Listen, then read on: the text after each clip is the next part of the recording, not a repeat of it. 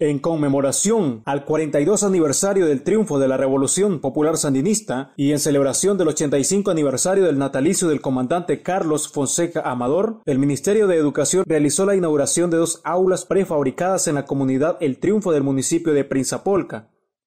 En conmemoración del 42 aniversario del triunfo de nuestra Revolución Popular Sandinista y en homenaje a nuestro comandante fundador, comandante en jefe de la Revolución, Carlos Fonseca Amador, estamos entregando a las familias, a la comunidad educativa, este hermoso colegio que lleva el nombre 4 de enero, un colegio que el buen gobierno ha hecho posible, ha hecho realidad, colegio que tiene aulas prefabricadas. Recordar que esta es una de las comunidades que tuvo mayores afectaciones por el impacto de los huracanes.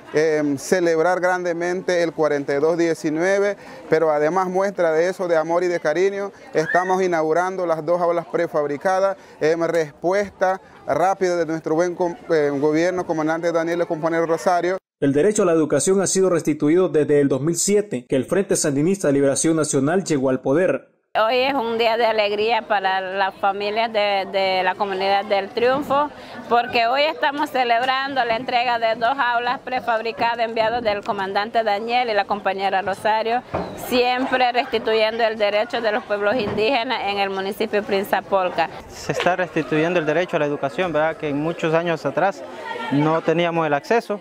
Las infraestructuras no aptas para dar clase, impartir, ¿verdad?, el pan del saber a cada uno de los muchachos.